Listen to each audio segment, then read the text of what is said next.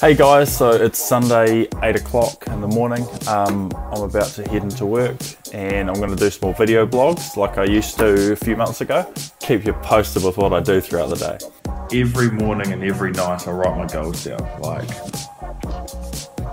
thousands and thousands of pages of this. So I'm down here at the ANZ Centre with my cousin, Richard Carr. And we're actually, he's an analyst at CBRE, which is the world's largest commercial property firm, and I'm getting some education about New Zealand and the market, and we're actually doing it on napkins. It's got some sweet projections going on, so it's good. This is actually really interesting. I'll put a link to some of the articles he's written below. So we're now land shopping for some more development sites. Let's find some land, make some money. Oh yeah. We're going to sell 70 homes, and it's going to be amazing. We're now driving around the city, sussing out some development blocks. We've got big chaps here. And we're also discussing important things like what personalised plates we should get. Blair was going to get developer.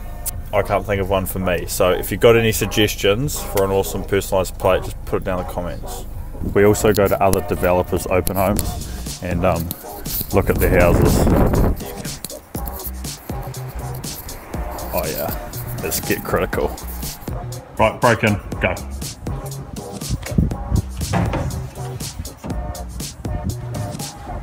Sussing out the competition. So, I really didn't want to go to the gym today, but I've done it, crushed it, and I feel better now. So I've got kick-ass developer hustle going at the moment. I just finished designing a development on my kitchen bench, and now I'm eating a kebab in my car. In about 10 minutes I'm seeing a first home buyer to sell a unit, so can't complain about that.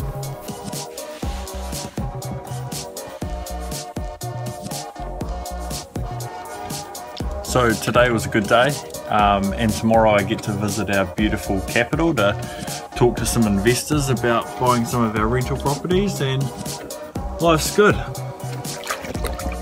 hope you have a kick-ass day tomorrow.